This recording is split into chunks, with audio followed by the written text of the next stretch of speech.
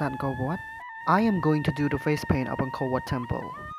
Angkor Wat Temple is the largest religious structure in the world by the land area, measuring 162.6 hectares, located in Cambodia.